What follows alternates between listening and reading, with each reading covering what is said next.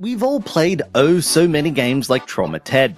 The quick, easy-to-play bursts of puzzly goodness, the simple yet endearing art and music, the level menu strewn with numbered tiles for all the options available. It seems that, aside from some revolutionary gameplay ideas, the only thing that can make a game like this interesting, after so many others, is the premise. Well, how about helping an injured cat with a migraine feed his painkiller addiction level by level, utilizing wraparound spacing and some simplistic yet clever uses of physics? Yes, by playing this game you have to become a feline junkie enabler.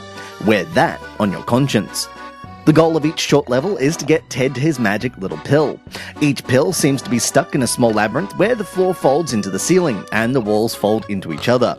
Sometimes a block will need to be pushed, either to trigger a switch or to allow Ted the height to jump to grab his medicine. The controls are very simple. Tilt to move, tap to jump. Ted responds well to your input, and the only frustration you'll have is when you move a block into an end-state position, causing you to restart the level. Now, let's discuss the context and art style here.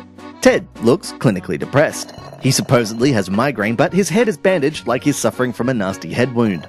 The patterns and muted colours of the levels give one the impression of a hospital, or a psych ward, and the entire game is based around pumping this kitty full of narcotics. It's kind of frightening when you stop to think about it, especially as there's such a solid theme throughout the game of sedation and chronic dependency. Even the level selection screen belittles you by insinuating you're a quitter. Okay, so this could be reading a little too far into a simple physics puzzle game on the iOS, but what else are we going to talk about? It controls, plays, and looks well enough, but there's nothing that makes it a crucial gaming experience. We probably should also caution those with a real addiction to stay away, lest this feline pill popper trigger a less than ideal reaction.